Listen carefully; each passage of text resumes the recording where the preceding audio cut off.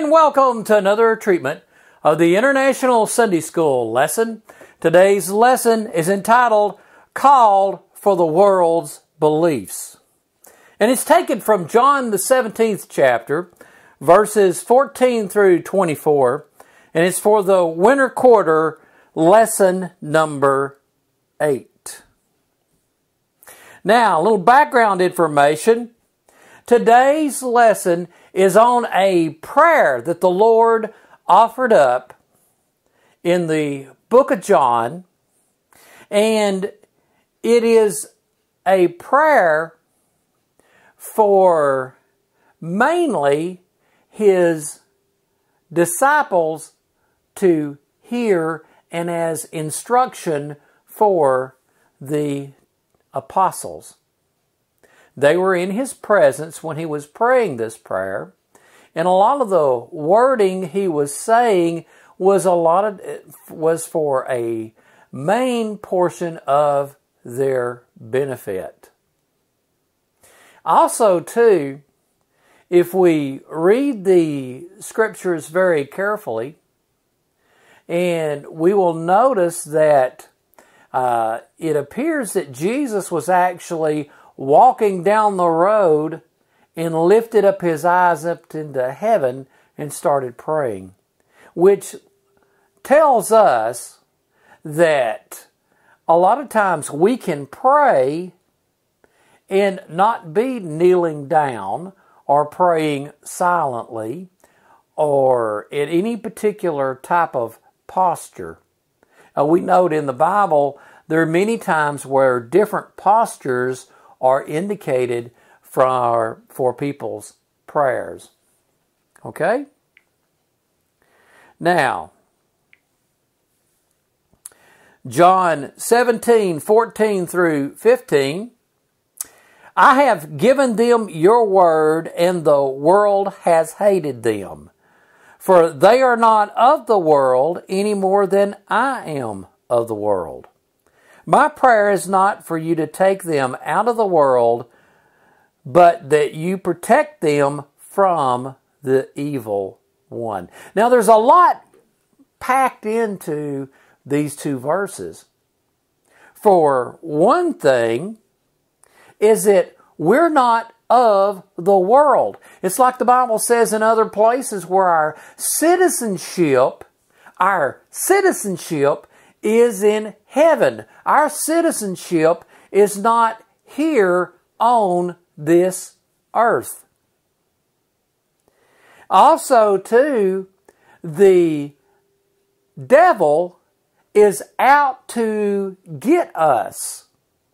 And that's what Jesus is making note of in this prayer. The evil one is seeking to destroy them. And also, too, and this is important too, Jesus is pointing out that He's not praying that God take them out of the world, that the Father doesn't take them out of the world, but He keeps them separate from the world. There are times where people will try to act like we should not have any type of interaction with the people around us, with the world around us, and that's not the case. We are supposed to have some interaction with the people around us, work beside them on jobs, to be in the community with them, beside them, and show them what a Christian should be like, what a saved and sanctified and filled with the Holy Ghost life is supposed to look like. Okay?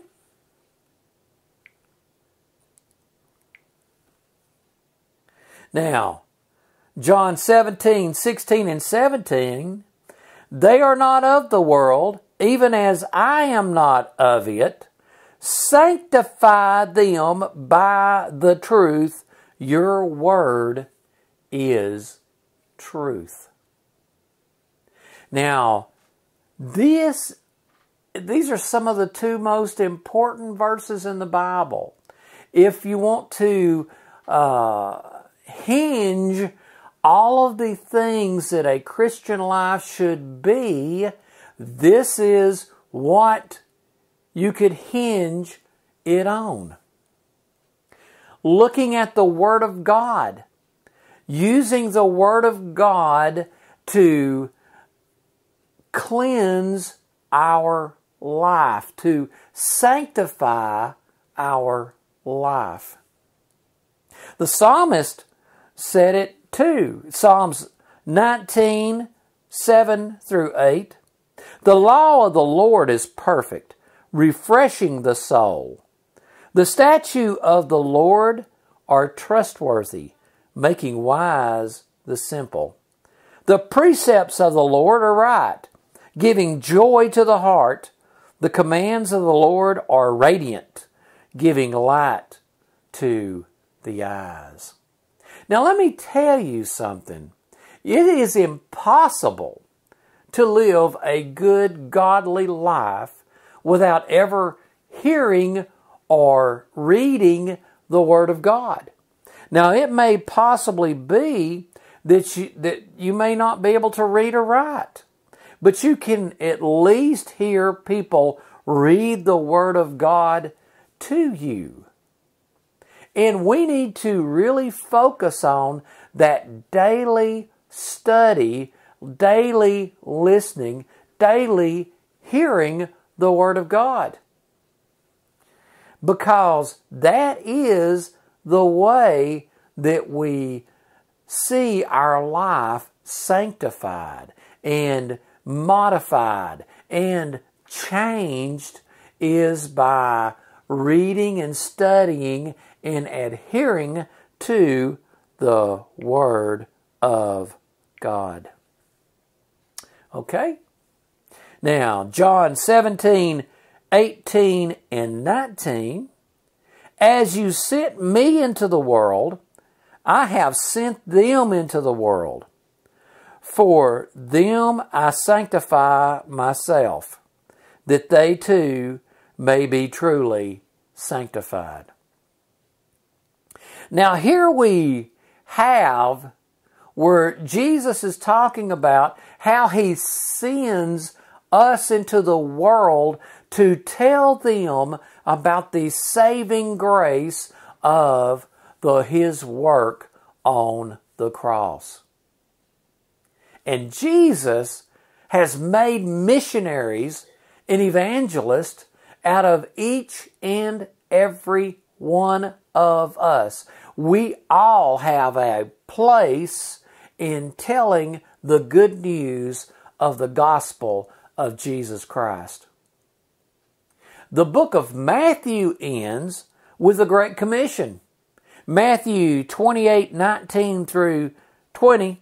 Therefore go and make disciples of all nations, baptizing them in the name of the Father and of the Son and of the Holy Spirit, and teaching them to obey everything I have commanded you. And surely I am with you always to the very end of the age. And we see here how that Jesus gave the church the Great Commission. And it's much more than just getting people to come up to the front of the church and sign a little membership card. There's much more to being a disciple than just that. See, Jesus called us to preach the life-changing gospel. He called us to make disciples. Now, a disciple is somebody who follows somebody else. We're to make disciples out of the people who accept Jesus, and we win to the Lord. It is much more than just, like I said, signing a card and giving a little 2-minute speech. This is quit your drinking, quit your smoking, quit your cussing, quit your running around on your mate, quit your smacking people out of anger. Quit all of this and have a completely different life.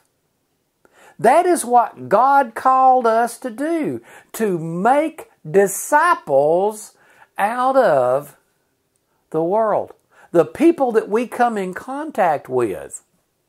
Now, this does not mean to enact public laws, governmental laws, and make people adhere to a principle because they are adhering to a law.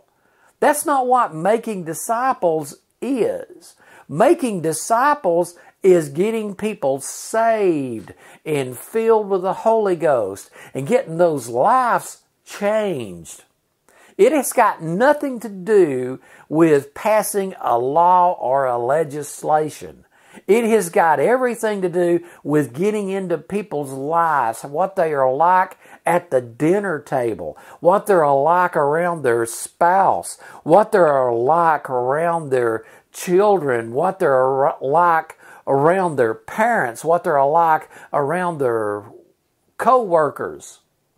That's what making disciples is all about. It is about changing people from the inside, working its way to the outside.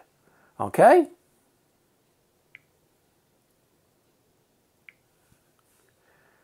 Now,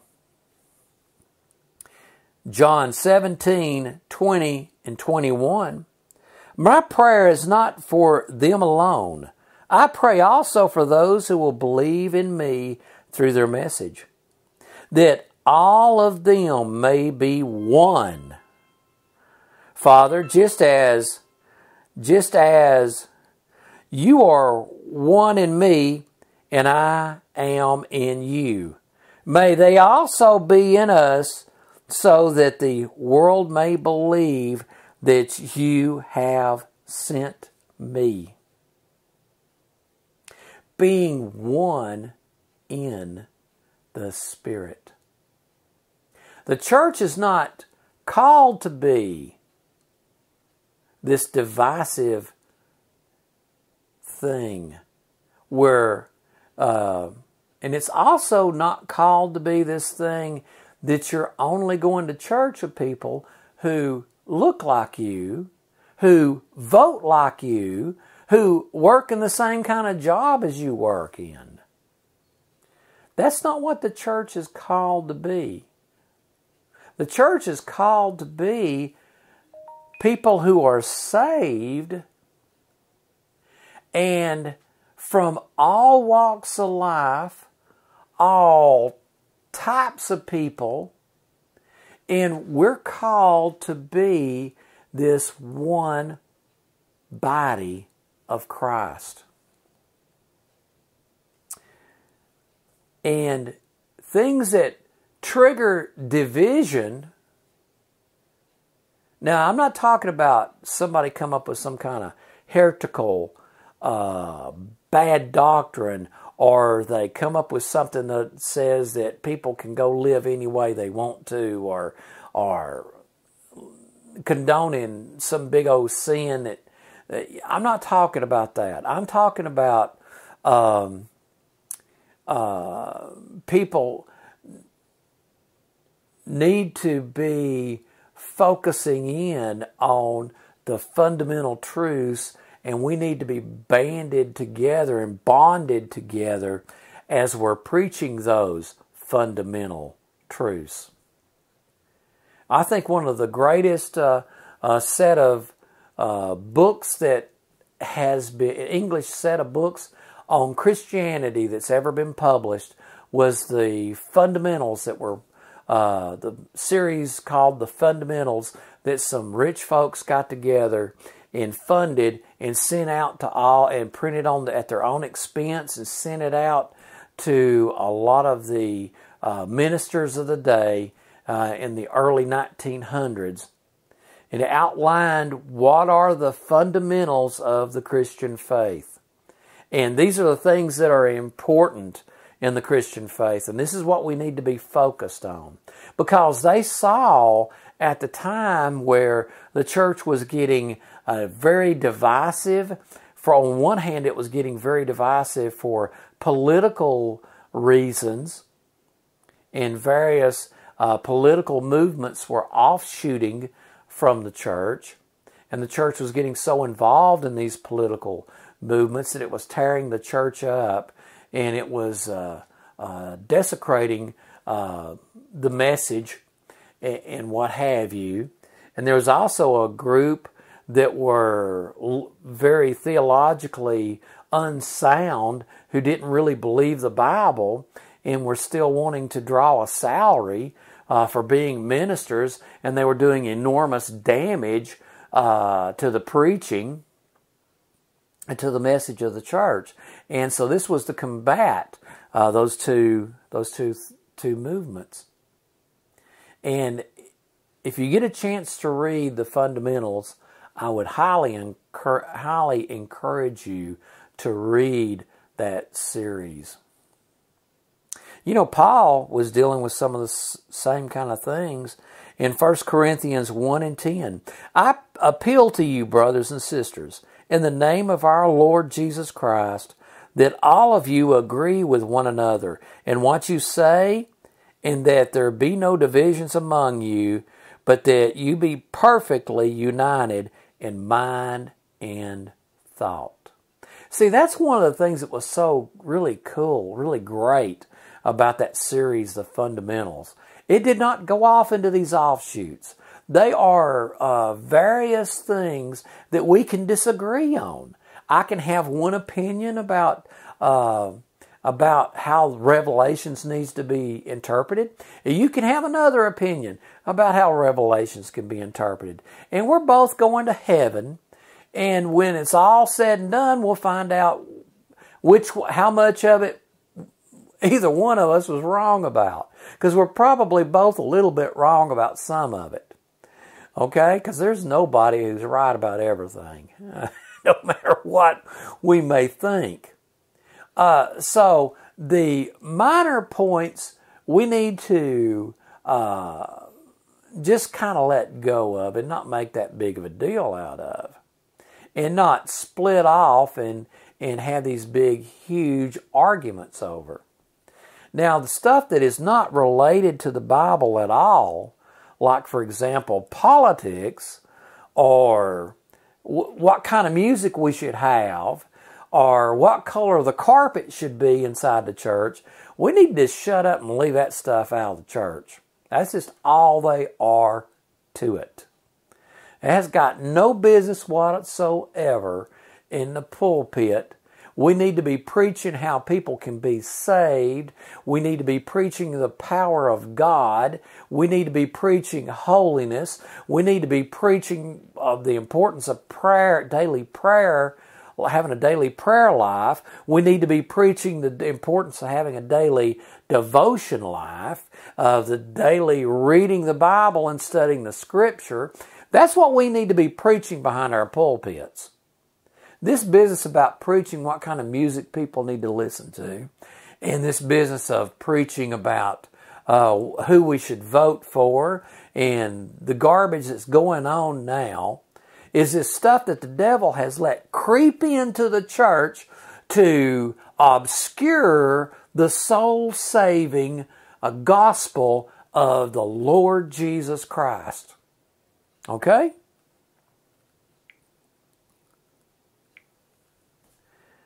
Now, John 17:22 through 24. I have given them the glory that you gave me, that they may be one as we are one. I in them and you in me, so that they may be brought to complete unity. Then the world will know that you sent me and have loved them even as you loved me. Father, I want those who you have given me to be with me where I am and to see my glory, the glory you have given me because you loved me before the creation of the world. Now, there is an enormous amount bound up in those three verses. First off, we need to be completely settled in our mind of who Jesus is. Jesus is the only begotten Son of God. Before the creation of the universe, there Jesus was. And that's one thing. He wasn't just a good teacher. He wasn't just a reformer. He wasn't just a kind-hearted person. He wasn't just somebody who had some of the Spirit and worked some miracles. He wasn't just a good prophet. He was and is the only begotten firstborn, the only begotten Son of God.